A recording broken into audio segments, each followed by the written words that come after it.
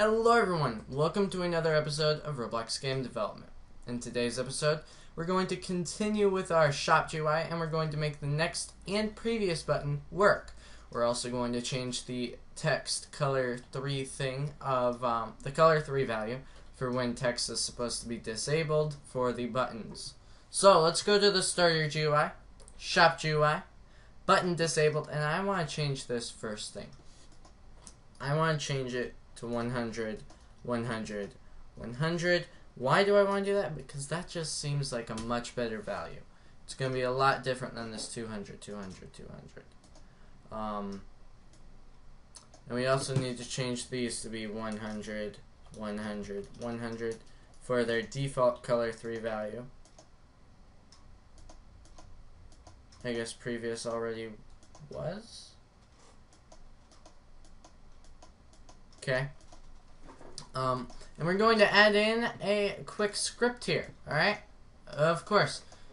Roblox has issues with this font size thing, and they persist even now. 16. Wait, actually, tools, settings. That's not big enough. 20. Okay, close. Alright. So first thing is going to be script.parent .next .mouse button when click. We've gone over this more times than I can count, really. So I'm not going to go over mouse button one click again. Just know that means when you left click a GUI button, it fires this event, and this is the handler. I've gone over it too many times to do it in depth again. And in here, we're going to check if, and you know what, I want to make these variables, these two buttons. Next, ooh, there's a keyword next?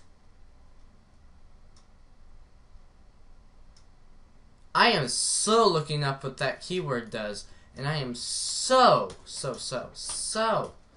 going to show you guys that keyword in a very, very soon tutorial. Okay, we're going to call it NXT then, equals script.parent.next, and prev equals script.parent.previous. That works.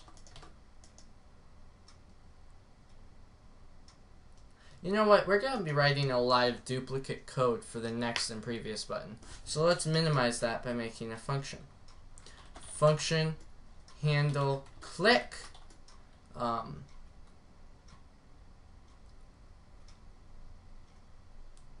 Button, actually we'll shorten that to 3 letters, and page movement. Okay, I'll explain this in a minute. So the button is going to be passed in, and it's either going to be next or previous, and then page movement is either going to be a 1 or a -1, and that's how much the page changes by. Okay, so it's going to check if button.textColor3 equals script.parent.button enabled .value.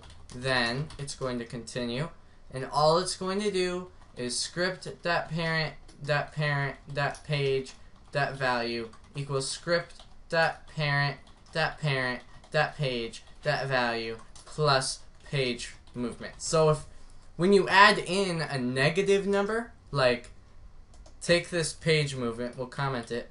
So if we add 1, then of course that's if the page was 1, it's not going to be 2. But if we add -1, when you add a negative number, you might as well just subtract it because it's exactly the same thing, exactly the same concept. So that would, therefore, if we added a -1, it would just subtract a number from the page. So if the page was 2, it'll go down to 1. Hopefully you guys understand that. If you don't, that's okay. But just now, hopefully it makes sense. We're going to take out this if, and we're just going to do handle click next 1. And we're going to copy and paste this. We're going to put in prev, and -1. And what this will do is it'll fire this function twice, which checks to see if their text color 3 value is equal to the button enabled value, meaning the button is enabled. They click it, it should do something. And what this part does is it just connects to the click event, makes a handler for it, and calls this handle click, giving it the parameters it needs. So, whoa, how did my mouse go all the way up there? Now when you press F7 and then Alt F7, reason I'm pressing Alt F7 and stuff is so that we can also buy something just for that extra layer of testing, but it should work perfectly. So there we go, shop, next, previous. Okay, so you guys can't really tell by these buttons that the page is changing, right? No, you really can't. We haven't gotten that far yet. That'll be tomorrow, and I know. Last time I said, we'll take care of that tomorrow, it ended up being over a week later. I'm sorry, guys.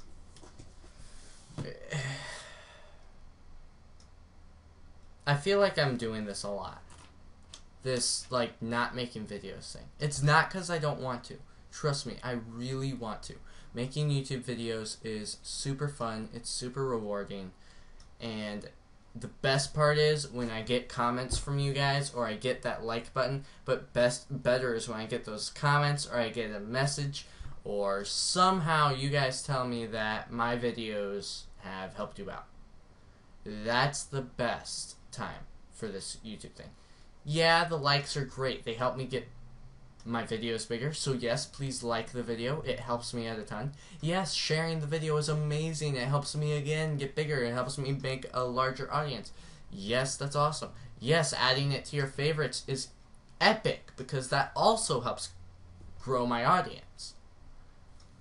But the best part of everything, if you threw away all of my views, if you brought me down to 1 subscriber, but that subscriber learned something from my videos, it would be worth it. So guys, don't think I'm just like throwing off and like not caring about making videos. My life has just been too crazy the past week, and I didn't have time, and I'm not going to make a video for you guys that isn't quality information. And for that I need time. So yeah, sorry. Hopefully things will slow down soon, and I'll make more videos. Anyway, so I just spent like a 2-minute rant there. I do that a lot now, don't I? I'm sorry.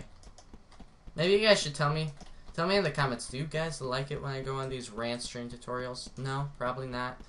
I probably wouldn't either, so maybe I'll stop. Unless you guys like it, but I feel like that's what I should make vlogs for. Okay, I'm doing it again. I'm stopping. I'm stopping. I'm stopping.